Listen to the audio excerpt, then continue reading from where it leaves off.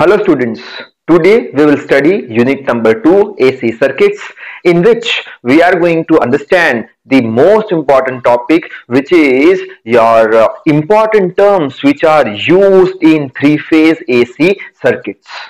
So that video is very much important regarding to upcoming videos which are based on three-phase star connection, three-phase delta connections.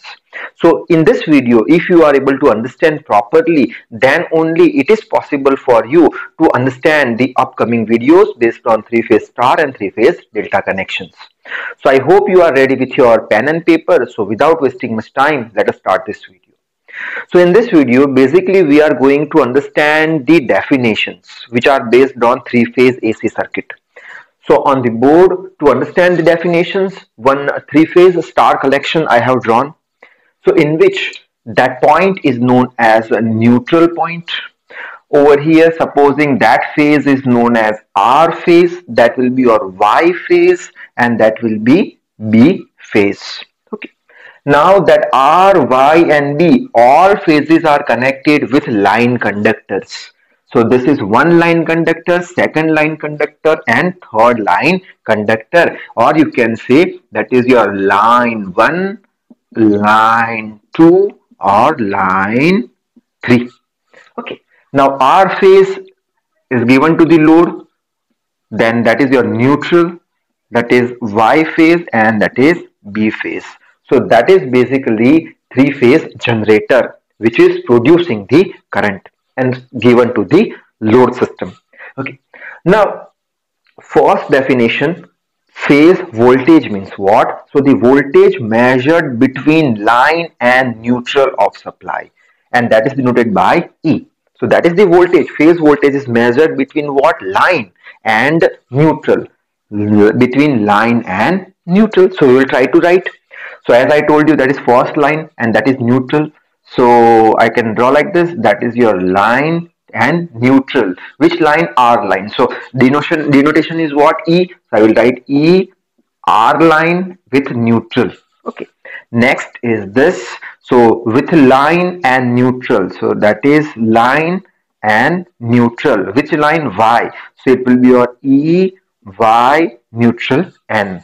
Again, next is between line and neutral. So over here I will draw, that is line and neutral. So I will write which line? It is the B and neutral, and so E, B, N. Okay, so that thing you should remember properly.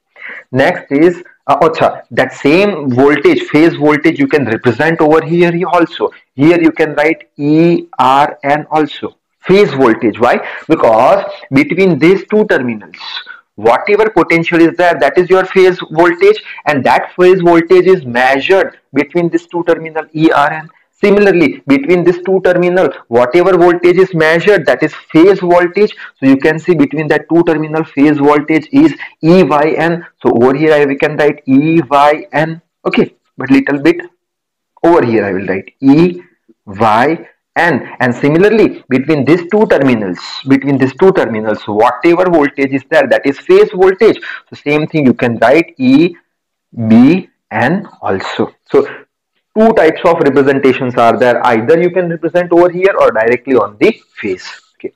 Next is line voltage. Line voltage means what? The voltage measured between any two lines of supply, which is denoted by V. So measured between two lines. So that is your line 1, line 2. So I will draw like this, line 1, line 2. So that will be your V, R, Y. Okay, R to Y. Then between two lines, Y to B, V, Y, B. Okay, then B to R, then B to R, BV, B, R. You cannot write VRB. Why? Because we know one diagram, phasor diagram, that is R, that will be Y, and that will be B. First, what we have written? First one, we have written RY. So R to Y, that is your positive direction. VRY. So VRY where high? Okay, VRY. Then Y to B, YB. Y to B, that is positive direction. V, Y, B. Then B to R we are going. Then B to R we are going. So B to R, V, B, R. You can write which is equals to minus V, R, B. But over here you cannot write R, B. Okay. That is the positive direction. So we have to follow this order. Next is phase current. Now phase current means what? Current flowing in each phase winding. So that is your each phase winding. So over here current flow in each phase winding, which one? IR, that is each phase winding current is flowing.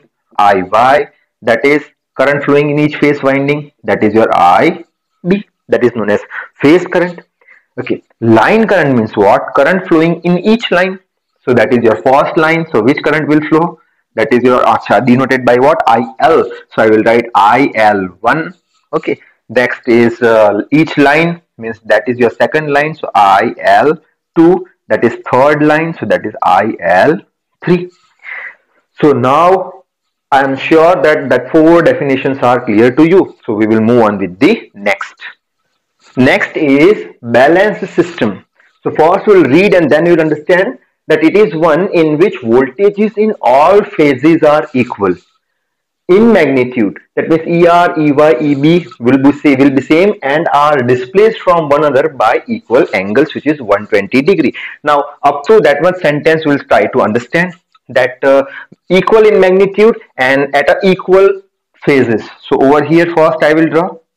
That is suppose ER phase, that is EY phase, and that is EB phase. So balance system means what? That whatever voltages are there in each phase, they are equal. So magnitudes are equal, and all the phases are displaced by equal angles. That means over here I will say 120 degree, over here also 120, over here also 120 degree. Okay, that means magnitude are equal and all angles are equal. That is known as balance system. But wait, another condition is also there, that also currents in these phases are equal in magnitude. That means current is also there, so magnitude of current is also equal and are displaced by equal angles. Now I will show the current. So in R phase I will show the current like this. That is your suppose IR. Okay. Now you will say that why I have drawn IR current lagging behind voltage, because we know that in three-phase system current is induced how? By using the coil.